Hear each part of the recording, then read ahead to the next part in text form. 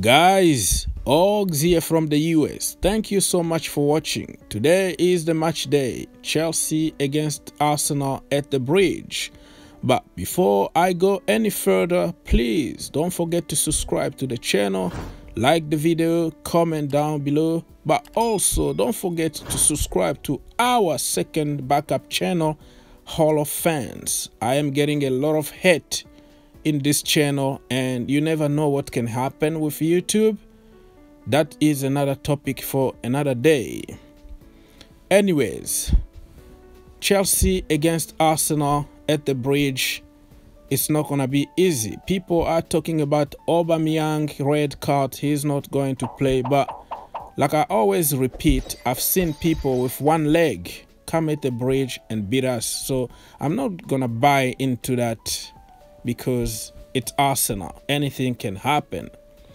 And also David Luiz coming back to the Bridge for the first time since he signed for the Gunners. Man, I'm still angry about it. I'm still jealous because everybody knows how I love David Luiz. He was like my favorite. I protected him for anything he would do, you know, like he can't do any wrong for me.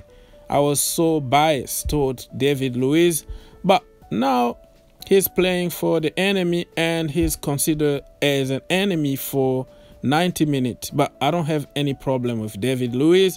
It's his life. So if he want to go to Arsenal, why not? But it still hurt. Anyways, I don't know how he's going to be received at the Bridge, but I just hope that people can just remember what he did for the club and give him the respect that he deserves, because we all have jobs in our lives and sometimes, you know, you clash with your boss and you move on and go to another company. So it's the same situation with David Luiz. Whatever what happened, the guy just deserves a lot of respect. I just don't want him to score because he scored against us when he played for Paris Saint-Germain and he celebrated. But he apologized about it. But that is life, man. Just forget about it. Anyways, Arsenal and Chelsea always got some kind of drama every game, you know. You remember Diego Costa. You remember the red cards that was supposed to be given to Giggs and then to Oxlade-Chamberlain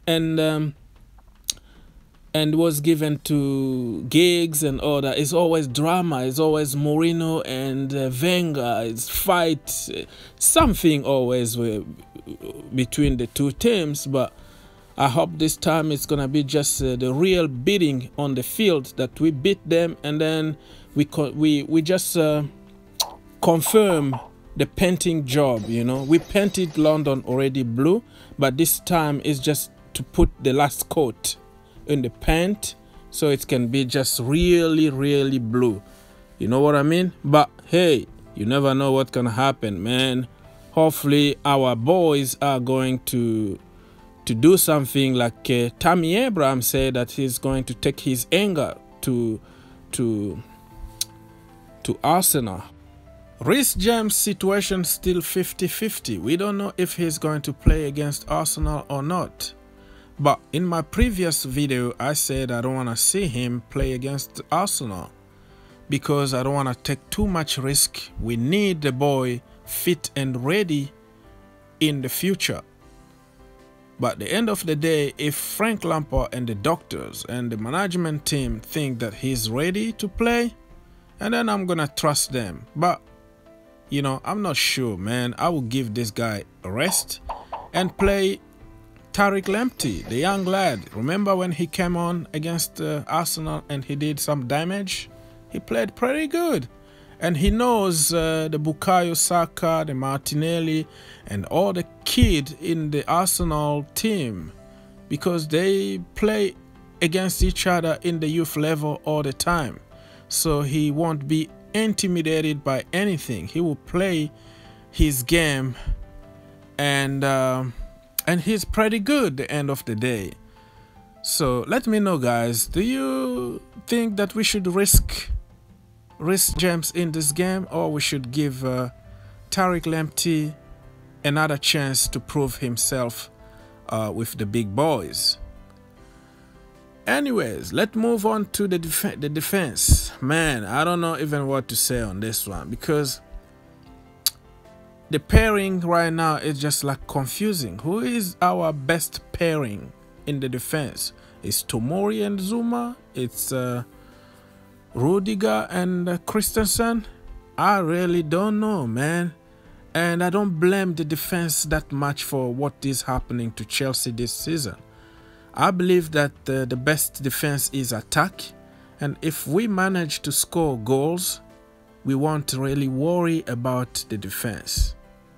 I know the defense is sometimes shaky, and Kepa also is not helping, but the end of the day, we could have played against Newcastle for another 2 hours without even scoring a goal, because we didn't really have clear chances and nobody really put their defense under threat. So we have really, our number one problem at the moment is finishing our chances. But hey, let me know, guys, do you think I'm talking crap here, or do you think there is some sense here? And who do you like to see in the defense today against Arsenal? Leave the comment in the description down below. This is London Derby and anything can happen. Let's hope and pray that we can come up with a good result and the 3 points in the pocket. Thank you for watching. Be cool like N'Golo Kante and always think outside the box.